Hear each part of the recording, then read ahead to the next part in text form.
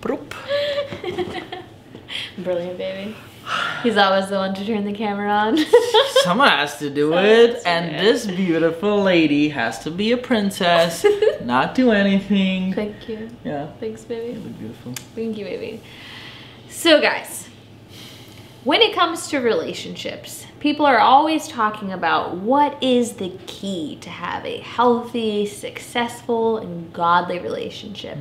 And I think through our story, even though we had a beautiful fairy tale beginning, we learned what that key is. Yeah. But before we get into that, we have to paint you the picture. After we left off from last week's video, we had our beautiful romantic getaway in Croatia. We did. But then reality set in, and that is where the story picks up today. Yes.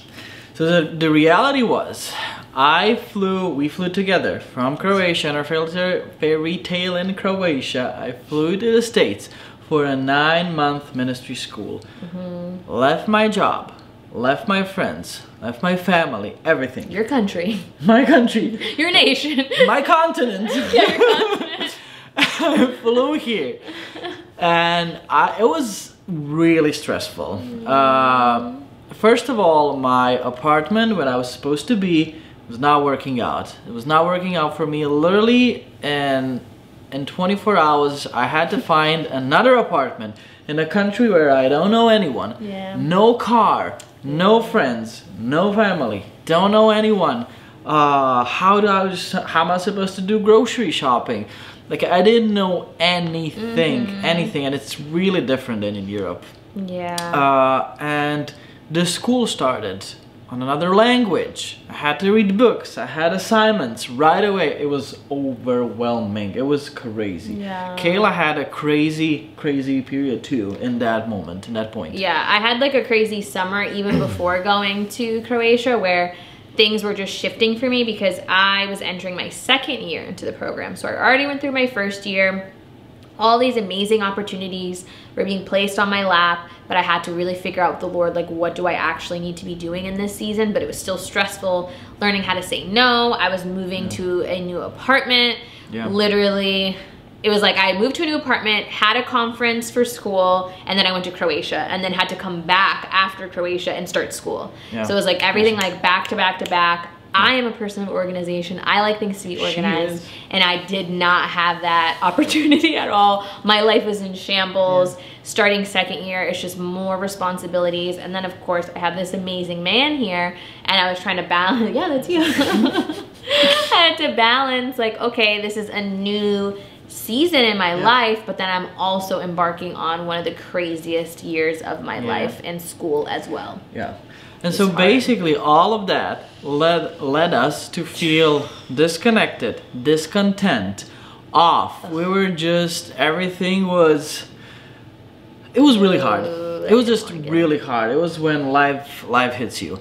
So I felt as Kayla was like not loving and giving as usual. I felt she was distant. I didn't feel the connection we had before. And you were at that moment also feeling a lot of things. Oh my gosh. Like, again, if you could sum up a person's craziest season of life, like, it was pretty much this past September. And like Matej was saying, like, I just had like this, I literally can feel it and like remember feeling like this icky feeling where although I was having the best time of my life and the fact that I finally met the love of my life and I'm in this amazing school with amazing friends, but I felt this feeling like something just wasn't right. And it was because of this feeling like things were just not in the right place. Yeah, yeah. And it was really, and it was just hard. Yeah. Even like my relationship with the Lord fell off, but that was due to a different reason. So it was just like I had no stability aside from our relationship. But even that, like Matej said, wasn't as it was before because we had a beautiful fairy tale. We did. But it was like reality set in. Yeah. So what saved us from this slump? Yeah, it was Finally, a slump. it was a slump. Yeah. We don't want to say communication. We want to say over communication and over communicating every single detail in our hearts. And we want to say to everyone something that I don't want to say saved us, we were not falling apart, No. but something that helped us a lot and that's still helping us every day is we had a deal that we will over communicate every single thing in our hearts, and we will not allow anything to settle in our hearts to even go to sleep without unresolved issues, because we don't want to build up things at the beginning and then later in half year, 2 years, 3 years, they come up to the surface. We told each other, let's go straight to the point immediately while those things are still small and not a big issue. Yeah, so it's like the second we feel anything that's off, that's what we do. Because like, as Matej was saying, like, why do we have to 3 years down in a relationship or a marriage go to counseling because things weren't set up in the beginning? Yes, of course, all that is fine, but like, why not start with a strong foundation and not hold on to anything? Because if you hold on to these things, they eventually become bigger issues. So we've been like super adamant about that. And one quick thing I'll say is, in addition to over communicating, each of us has to be mature. We have to die to ourselves to hear the other person out and to create a safe place where they can vocalize their feelings. Yeah, feeling safe is also really important, because when I feel safe with her, or she feels safe with me, then I feel safe that I can communicate literally every single thing, no matter how stupid, no matter how small or big or embarrassed or whatever it is. I communicate it to her, she communicates it to me. Which leads us, guys, we actually have this is a real discussion that we had during this time, that we are actually going to pretty much act it out so you can see what that looks like. What does this over communication look like? I remember we were sitting in a car. And I literally did this. I hold her hand. Babes, I don't feel loved as much as I did before. I feel you are putting other things in front of me. I don't feel as a priority in your life. I feel distant, and I don't feel as much connected.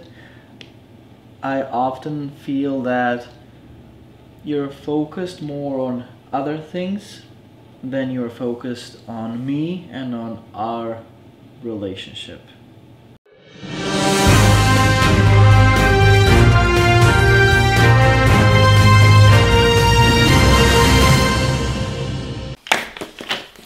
What a glorious start, folks.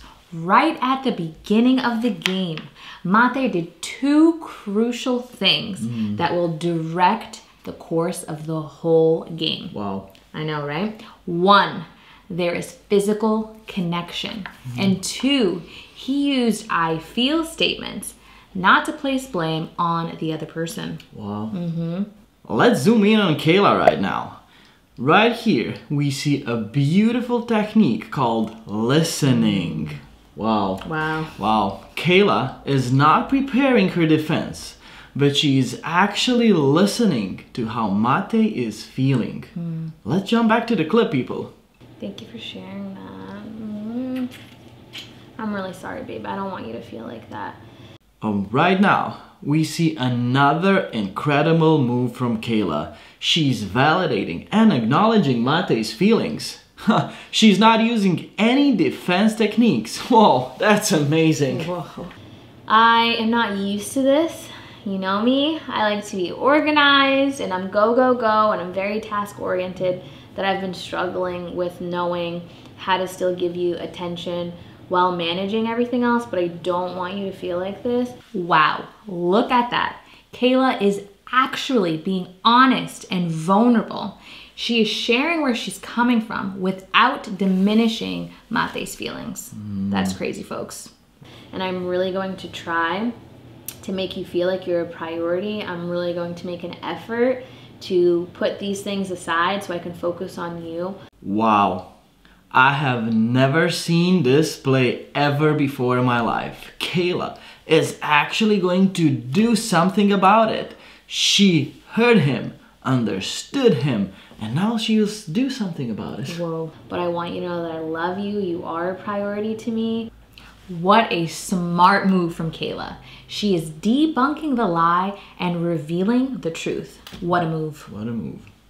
And I really want you to feel connected to me again, so I'm sorry. I don't want you to feel like that. I love you. I love you so much. Yeah. What a beautiful finish, people. We can see all the players hugging out there on the field. No regrets, no hard feelings, and this is why we love this sport.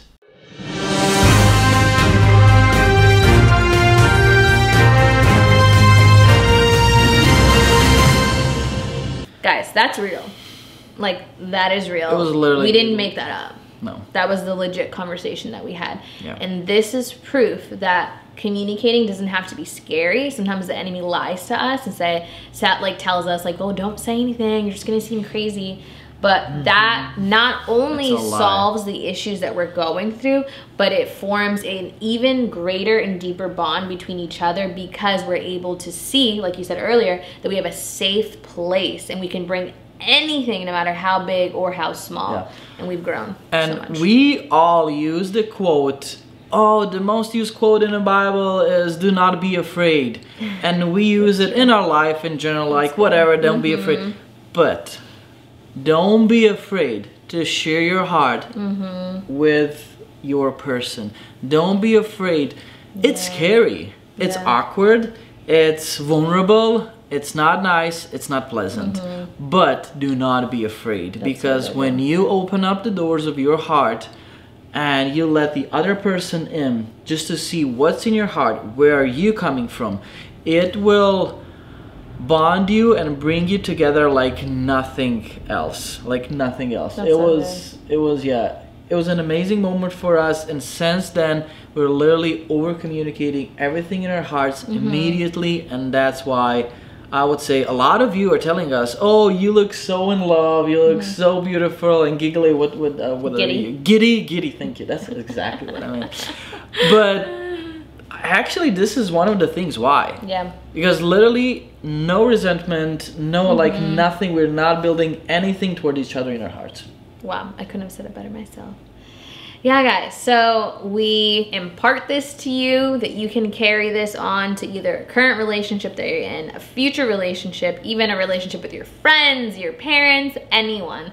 Over communicating is always a smart idea, and we hope that you really take that away. And we cannot wait for next week's video. We really want you guys to tune in, because again, we're telling you the story of us.